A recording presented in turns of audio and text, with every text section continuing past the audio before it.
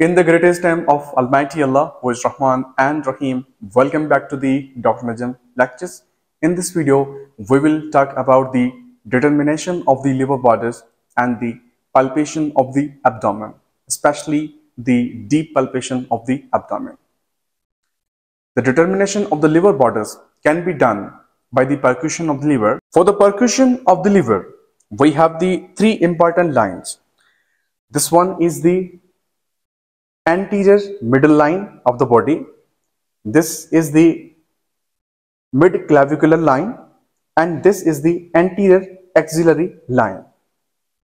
We should find out the upper border of the liver and the lower border of the liver. For finding the upper border of the liver, first of all we have to find out the lower border of the lungs. In order to find out the lower border of the lungs and upper border of the liver, we can do the percussion from the mid-clavicular line. We will do like this, moving from clear sound to the dull sound. So this is a clear sound.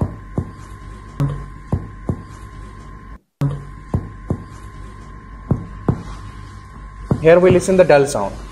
So I will mark a point here. Then on the anterior middle line, we can't do the percussion because there is a presence of sternum here.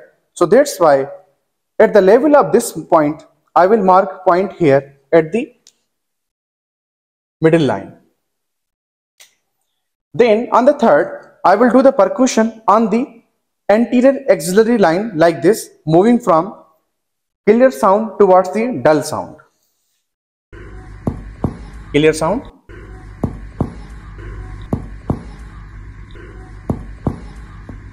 So this is the dull sound. So this is basically the upper border of the liver. Now we will find out the lower border of the liver. In order to find out the lower border of the liver, so we have to do the percussion from the inferior part of the body, moving our hand towards the superior part of the body, and sound will be tympanic sound towards the dull sound. Like this. This is the tympanic sound.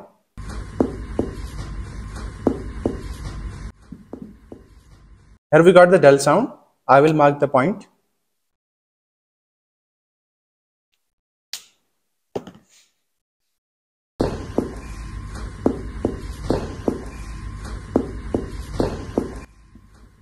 Here's a dull point.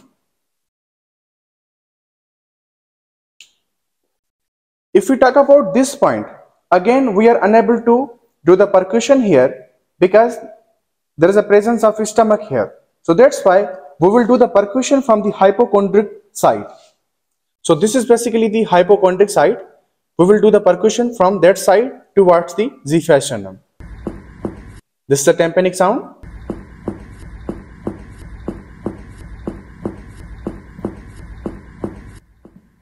Here is a dull sound. So this is the lower border of the liver. We must have to know the normal size between these 2 points should be 7 centimeters plus minus 1-2 centimeters. Between the mid clavicular line should be 8 centimeters plus minus 1-2 centimeters, and between the anterior axillary line 9 centimeters plus minus 1-2 centimeter. Now the palpation of the abdomen. There are the two types of the palpation of the abdomen. One is basically known as the light palpation or the superficial palpation, and second one is basically known as the deep palpation. First of all, we will talk about the light palpation, then we will move towards the deep palpation.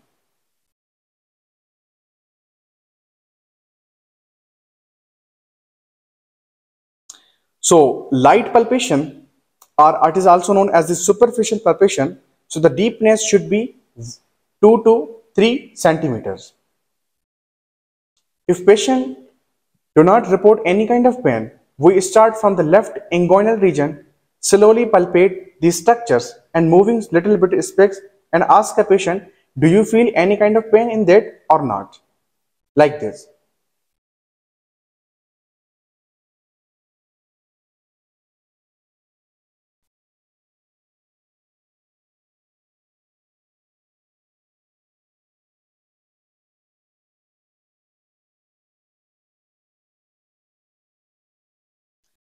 If patient reported any kind of pain, we can do from the opposite side. For example, if pain in that side, we can start palpating from that side.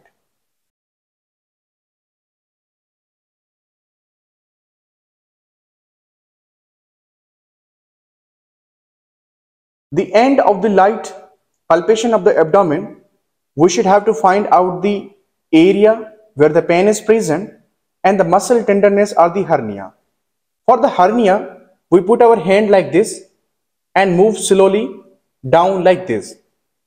If there is a presence of hernia, obviously these borders of finger will go down.